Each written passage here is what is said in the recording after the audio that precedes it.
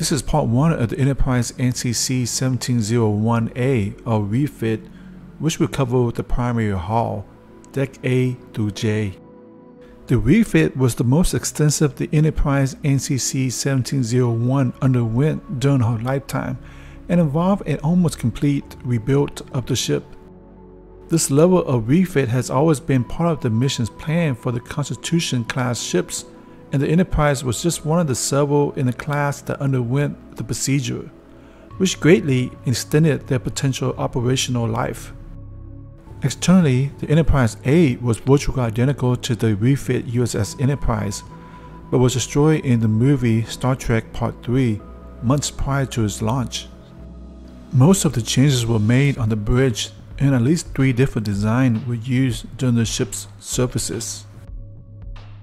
In this comparison, we're going to start up with the original Enterprise, which is around 288 meters or 980 feet in length, and is around 88 meters or 289 feet in height, while the slightly larger Enterprise A is around 305 meters or 1,000 feet in length and 75 meters or 246 feet in height.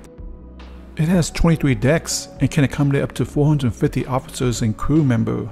Furthermore, it has a top speed of warp 7.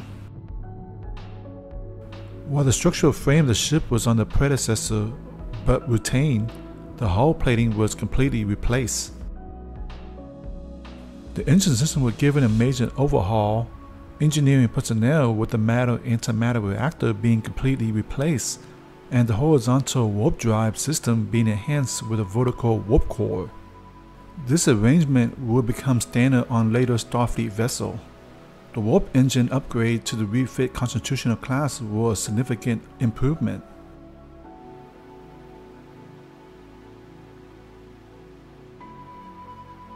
Significant changes were made to the saucer section.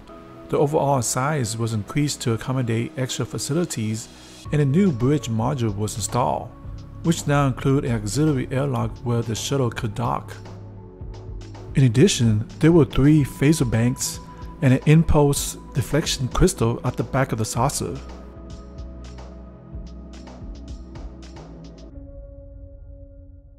On the bottom of the saucer section were the sensor dome and 3 additional phaser banks.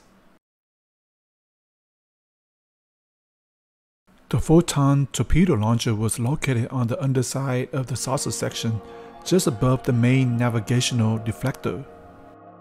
In fact, a considerable number of airlocks and docking ports were added to the ship, and they could now be found on the side of the engineering hull, on the torpedo bay, and on top of the underside of the saucer section.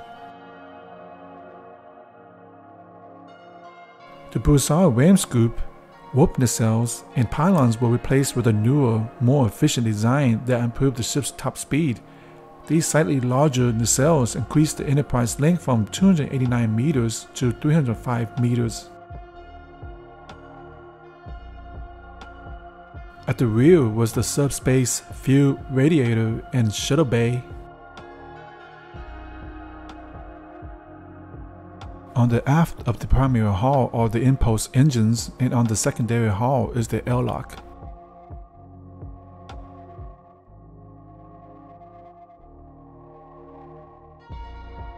The Enterprise A had 23 decks, with the bridge located on Deck A, at the very top of the saucer section. It was here where the captain and his senior staff made decisions based on information communicated to them from throughout the ship. The layout of the NCC-1701 A bridge retained many of the similarities to the earlier Constitution-class ships, but there were some key differences, most notably the reorientation of the turbolifts to the left and right of the captain's chair. At the front was the main view screen, environmental subsystems, engineering station, and at the back was the head.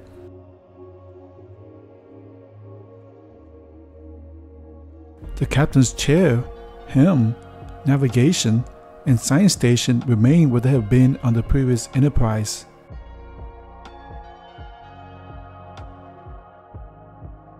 On the port side were the communication station and engineering stations. Toward the back were the emergency atmospheric system and docking port hatchway. Numerous computer displays were positioned above the duty station and on the bulkheads of the bridge perimeter.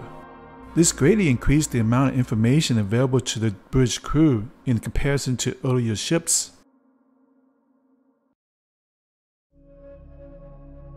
Deck B has the ship's executive block, which includes the briefing room, the captain's ready room, and the executive officer's office, all located for the two turbolift stations. There is no deck at the front of the turbolifts, as this is the officer's lounge high bay.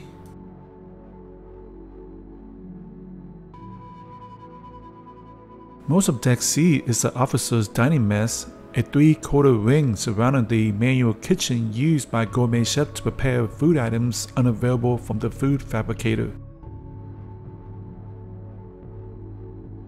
The remainder of Deck C is the 2-deck high officer lounge complex,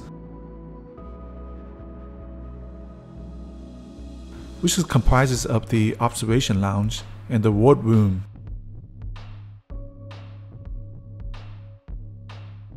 There are 2 labs comprising of the intersection of Deck D, including the computer lab and high energy lab. 8 single senior officers' quarters surround these in a ring. As we take a closer look at the officers' quarters, it consists of a sleeping room with 1 bed and a living room, separated by a sliding transparent aluminum partition. A private refresher room adjoins each sleeping room and includes a head, sink, sonic shower, and laundry unit. A walk-in closet and locker are located behind the sleeping and living room.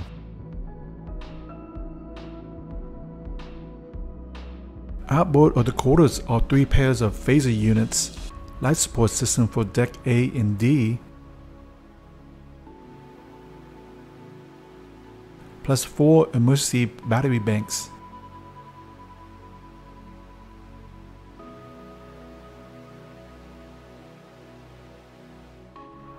As we head down to Deck E, there are 40 singles officers' quarters surrounding the main computer memory banks and 2 officers' messes.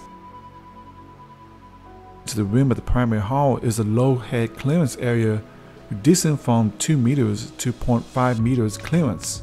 This low clearance area holds the light support system for Deck E to G, as well as 24 emergency battery banks. In addition, the outermost portion of the low clearance area is taken up by the network of air ducts, plumbing line, fiber optic cables, and the power cables servicing these 3 decks.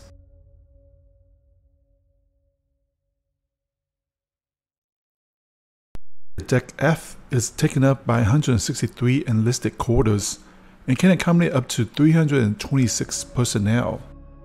The center section consists of 8 water tanks, plus this pressurized system which transfers the upstream plumbing network for the ship. The deck also includes 4 general utility rooms and 3 damage control lockers are mixed in with the quarters.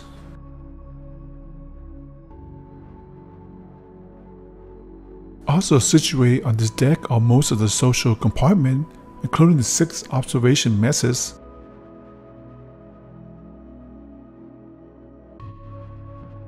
the high bay of the recreational dock, and a small bowling alley.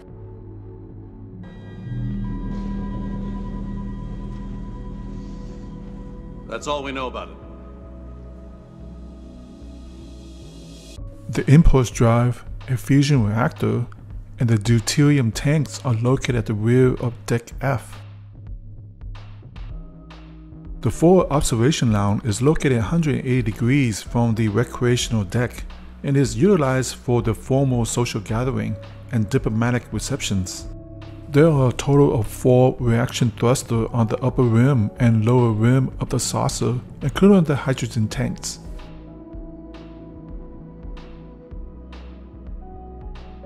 Deck G has only half the living space of Deck F due to the shape of the lower surface area of the primary hall.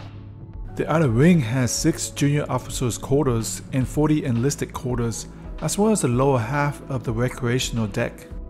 The low clearance ring has 4 organic defabricators, which collect waste from the downstream plumbing network and recycle the waste. At the very center is the Command Intelligence Center, which includes the auxiliary bridge and independent life support system. Inner wing has 16 junior officers' quarters, which also has 5 6-person personnel transporter rooms. 4 labs including the biophysics, biochemistry, anthropology, and chemistry lab. The sickbay complex, and the security complex, which also includes the assault transporter room.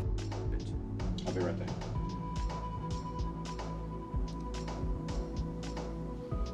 I need Spock on the bridge. The recreational deck is the center of social activity and has an independent life support system for exotic sports, and can also be used as an emergency shelter for the entire ship's complement. The inpost and environmental engineering are located at the back of the ring, with 4 reaction thruster packages and their hydrogen tanks. Also here are 4 primary hull landing pads, as well as 9 cargo holds, 5 of which can be accessed by a worker with external hatches opening out to the lower hull surface.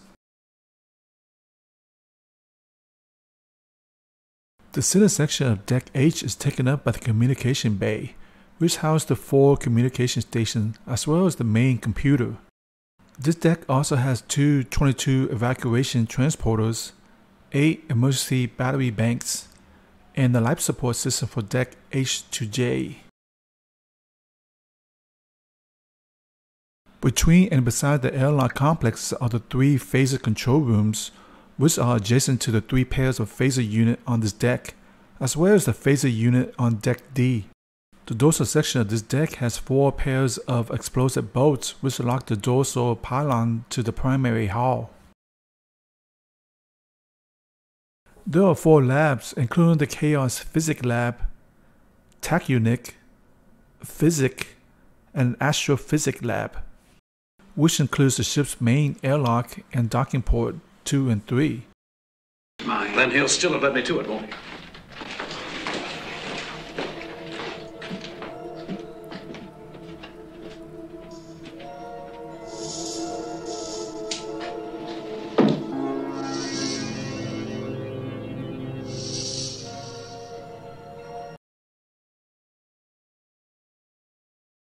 Deck I is the primary hull general cargo complex and has 2 cargo transporter and 2 cargo bay decks.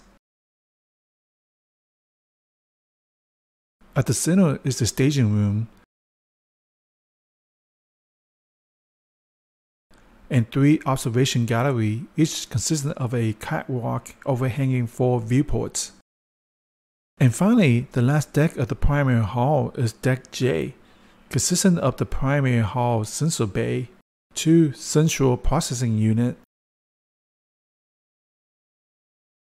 4 sensor technician stations, the subspace navigation unit, and access to the ship's main sensor array.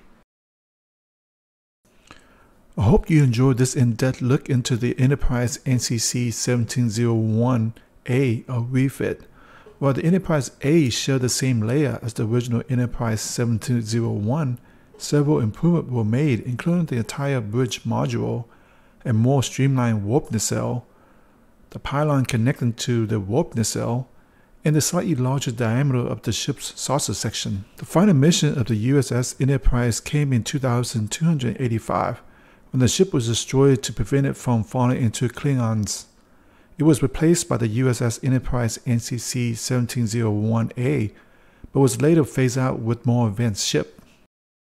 Part 2, which will cover the secondary hull, should be completed in a few more weeks. I also want to thank Mitt Ren for playing an important role in helping me out with this animation.